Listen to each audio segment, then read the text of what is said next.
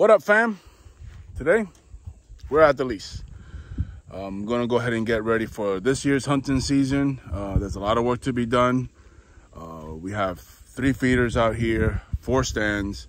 So what we're gonna try and do today is get our feeders filled, and then there's 1 feeder that I need to move, and then 1 tree stand that I need to move. It's a lot of work to be done. Hopefully this year will be a great, successful year like last year. I'm hoping to get Jake out here for opening season, see through archery, see if he can be successful again, just like last season. So I'll show you the ropes and show you what I do and how the stands are set up. There's 1 stand here that our first one that we're going to be working on. A big bear hit it, and now it's kind of hanging off of a tree. So just to work on it and just get it, filled up is a little bit of work, but I'll show you how it is, and when it's all done, said and done, what we have going on. See you soon. Well, fam, we're at the first feeder. As you can see, as I told you before, I had to hang this one because there was a bear.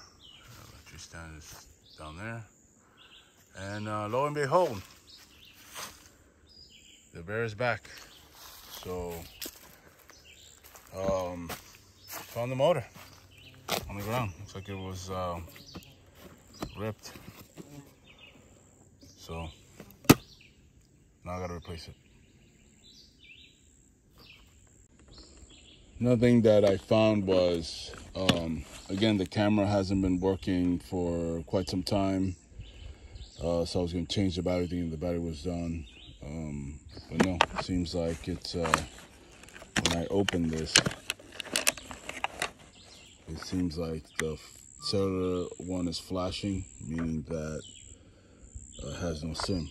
So it's not really connecting to the app.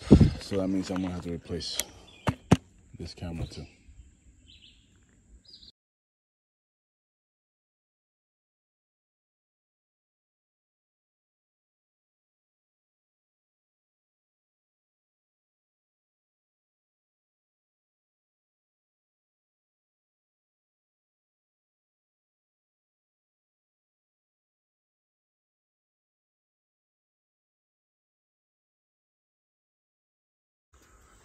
All right, fam.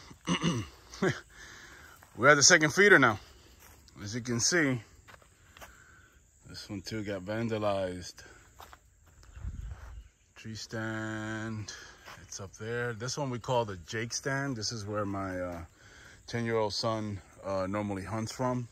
It's easy access. I know it's a little bit on the open side, on the wide open, but it's easy for me and him to kind of come in from that side right there, and then get up on the tree stand. Usually I think this is about a 35-yard shot, which he's done pretty well. But yeah, now I gotta fix this one, fix the motor. Looks like the motor is jacked up too on it.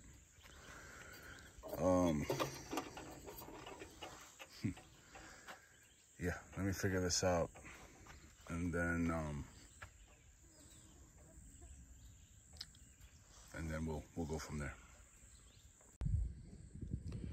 Get part of the bracket. I straightened out the hopper, but all the brackets are bent. Clean this up, lubing it, get them straight, and put it all back together. 6 bags of corn.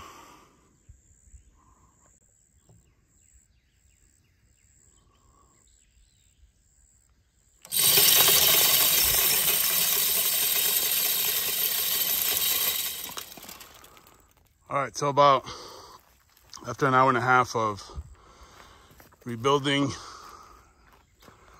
the motor, I put new screws in.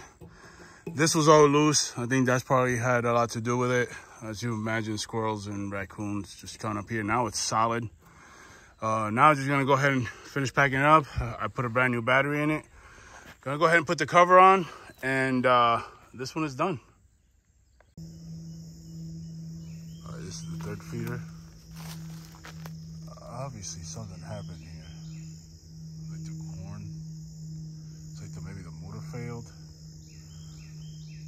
spoiled, and it almost looks like it's melted,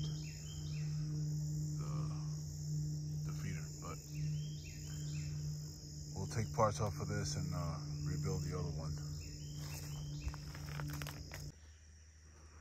All right, this is my new location we're gonna set up. I had this one out here just so we could kind of see if we got any deer in here, but let me see what I'm gonna.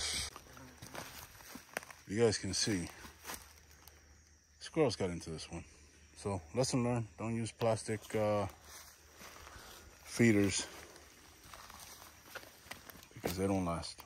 It's a brand new feeder, 140 bucks, wasted. But we're gonna replace it with the new feeder that we're gonna put in this place. I'll show you that in a minute. All right, guys, 7 bags of corn. Testing it.